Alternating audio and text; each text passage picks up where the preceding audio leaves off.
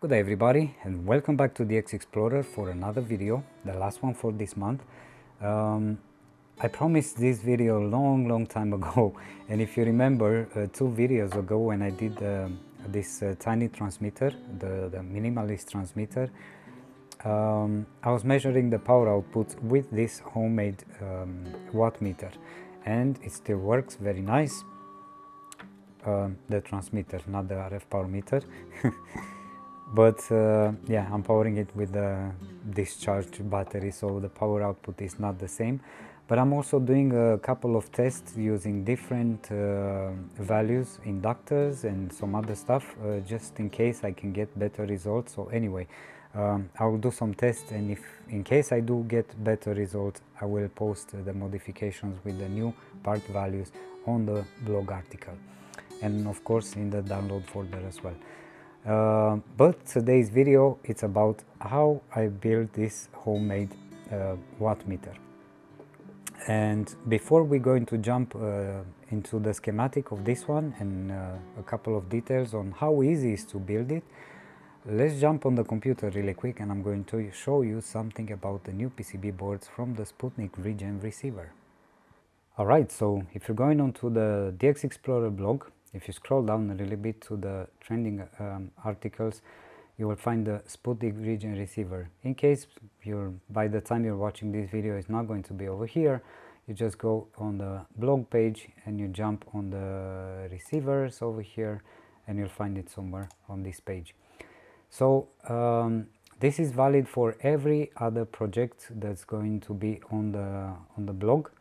And it has project files like schematics and PCB designs. Right now I only have this one and and this transmitter that I presented 2 videos ago, but I'm going to slowly update every other article backwards, and they will all be the same from now on. So if you're going on to the article, by the way, if you don't have an account on pcbway, you can just use this link over here and you get 5% off as a new user free credit. So in each article I'm going to have the schematic, obviously, and you will have the download files folder. So you're going to download this file folder, and in here you're going to have the schematic, you're going to have a photo of the PCB board, so you have the parts layout, and eventually I might add additional photos in case there is a need for that. And also there's a text file with some information and a parts list or components list, as you call it. So yeah, for example, in the Sputnik Regen receiver I also have photos with the coil, so you have the information about that. And this one, it's also into the files folder, so you know where the components are placed on the board. Obviously you're going to have the board yourself, so you're going to know where that is. But if you're trying to build a PCB board using the toner transfer method at home, into the download folder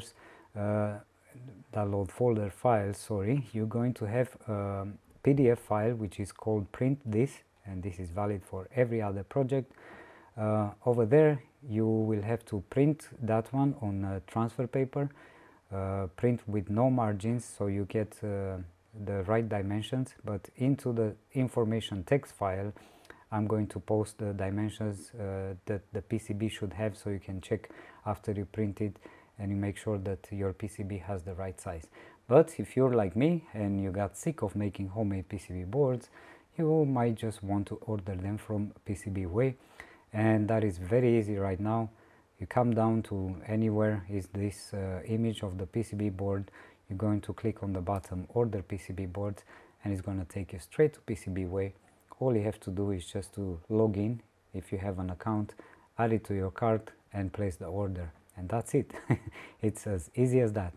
Are you tired of making homemade PCB boards that don't always come out the way you imagine them to be? Right now you have pcbway. With excellent PCB prototyping services, all you have to do is to open your account on pcbway, use the software of your choice to design your PCB board, upload the Gerber files and place your order. Soon you'll end up with professional and excellent looking PCB boards for your projects. pcbway also offers PCB assembly services, SMD stencils, CNC, 3D printing and even more. PCBway is the way.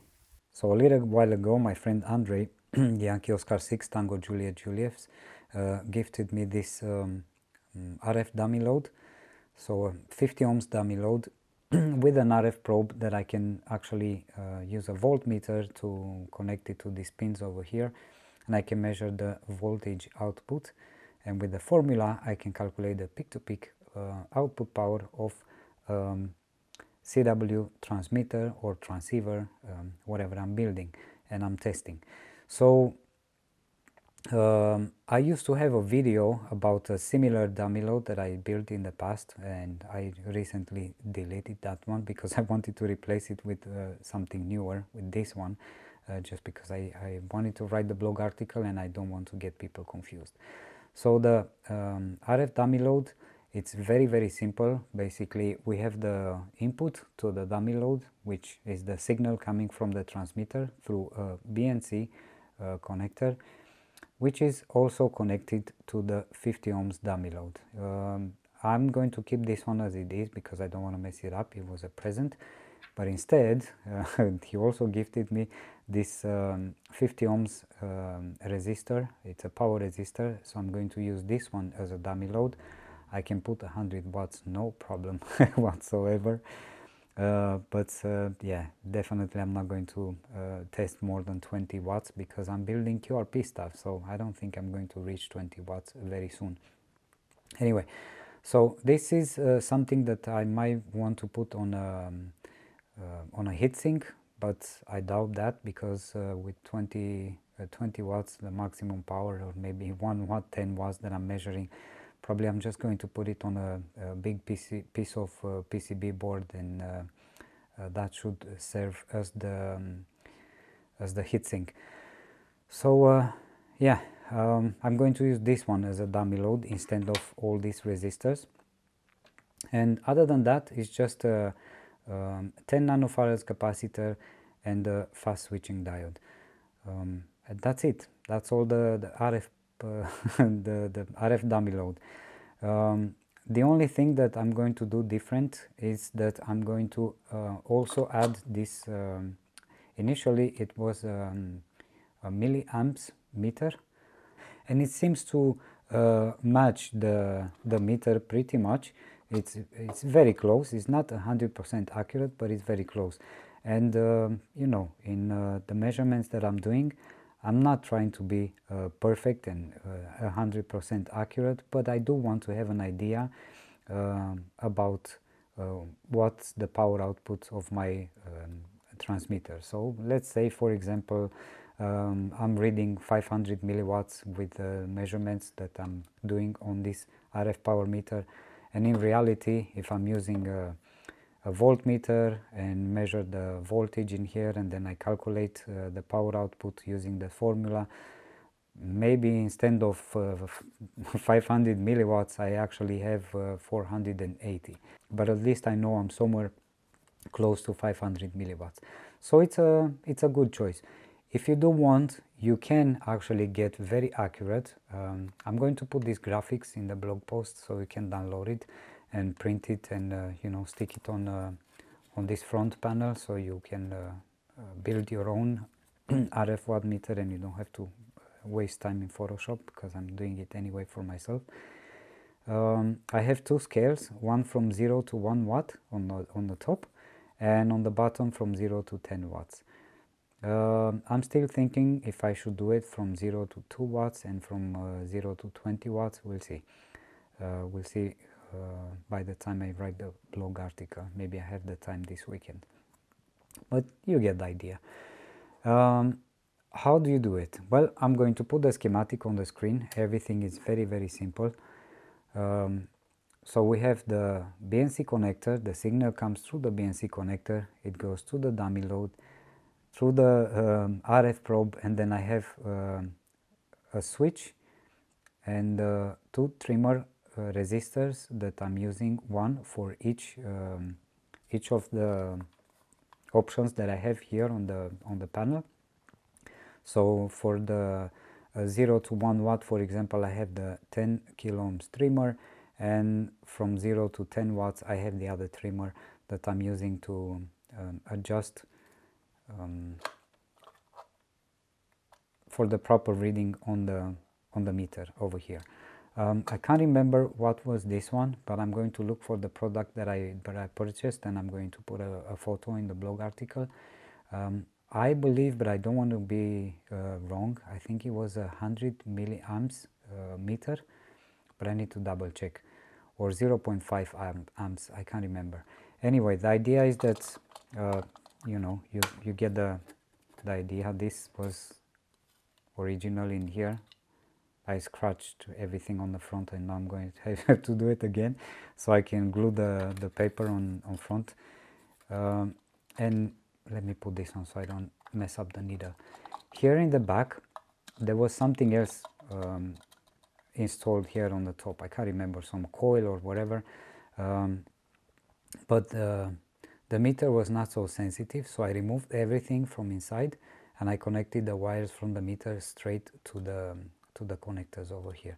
Just make sure that you keep the polarity as it is. So you have the black wire, which is the ground, going to the minus, and the white wire, in my case at least, which is the positive, it goes to the plus. And that's just because you actually want the needle to move to the right when you're measuring stuff, not the other way around. So yeah, the only thing that I would do, as you could see in the schematic, I have this switch. So the ground, it's common, it's going to go straight to the meter over here. So I will have a wire going from here to here. Actually, it's not going to be a wire, I'm going to explain in a little bit. And the plus goes to the center, the positive side, let's say. It's going to go to the center of the switch. Then the left side is going to go to the 10 kilo ohms trimmer resistor, and the right side is going to go to the other trimmer for the second position of the switch.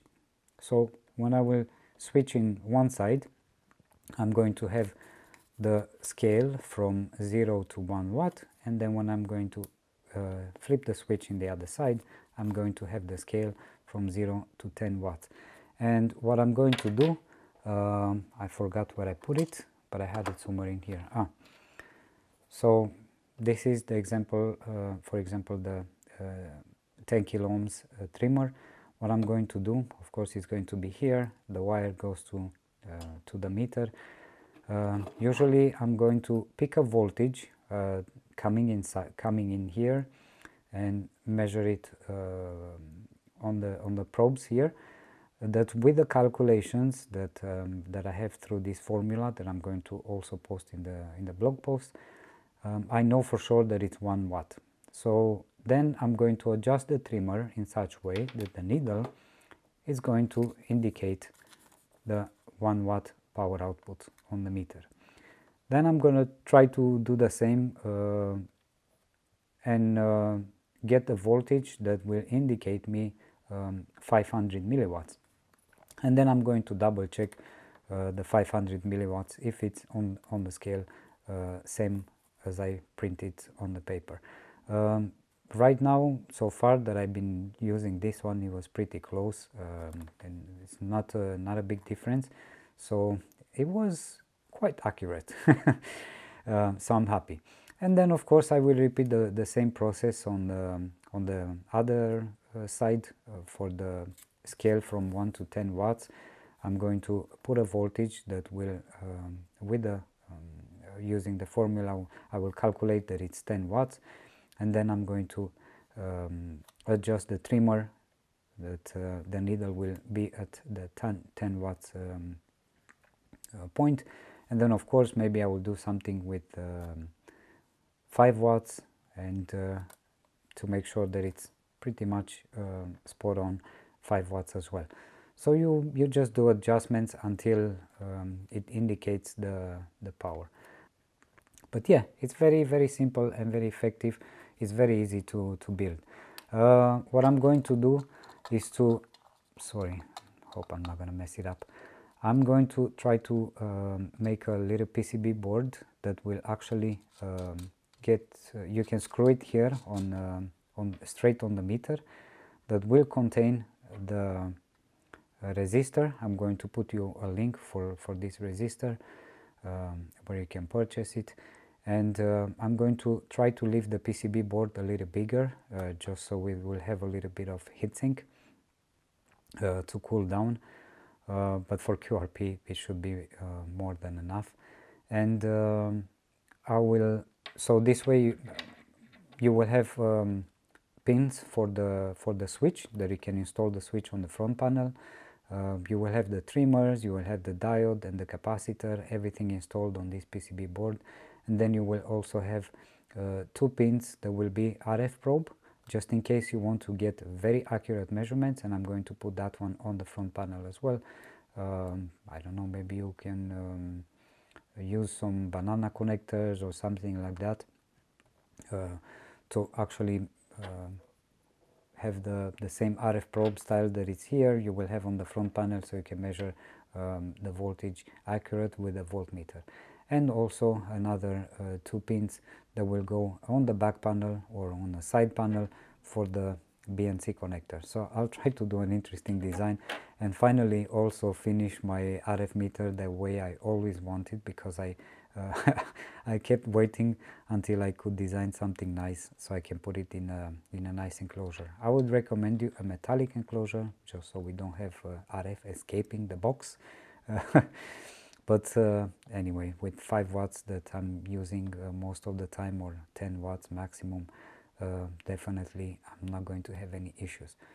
So anyway, that's it for this week. A very short video, very simple, and I hope you like it and you find it useful. I'm going to show you in future videos a lot of the enclosure that I'm going to build, and how it would look at the end when I'm done, because I'm going to probably have them here on the desk. And one more thing, I have to say thank you to my friend Adrian Pascu for giving me a bunch of presents. I have a big box here, but I didn't, I'm not going to put it on the table right now, but he also gifted me a lot of tubes. I have way more than this. These are just ones from each, but I have like 2 or 3 from each of the tubes, and I'm trying to find information, you know, the data sheet for them. I'm trying to actually find schematics that are using these ones, even though so far I only found schematics that are using high voltages, and I don't have transformers and whatever I need. So yeah, I'm going to try to find some schematics where I can use some low voltage, like 12 volts maybe, or 24, to build transmitters, receivers, and some other stuff, maybe some audio amplifier. We'll see. I don't know, because I don't know anything about tubes. I'm learning right now, and I'm leaving this for the winter. So it's like a sneak peek right now. This is what is going to be the month of December, probably. Tubes, circuits, if I get the stuff that I need. If not, we're just going to postpone it for a little bit further. Meanwhile, I'm going to try to get my hands on some tubes for low voltages. I think it's the ECC 82, I believe. I don't have that one, so I might have to buy some. And I also need the, I forgot how you call those, the ones that you stick the tubes in.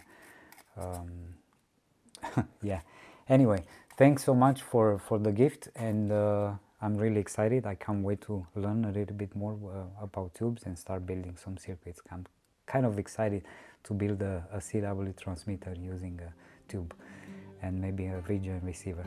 So anyway, thanks for watching. I'll see you next week with probably 2 new videos. I will have 2 videos next week, and until then, have a fantastic weekend, and 73.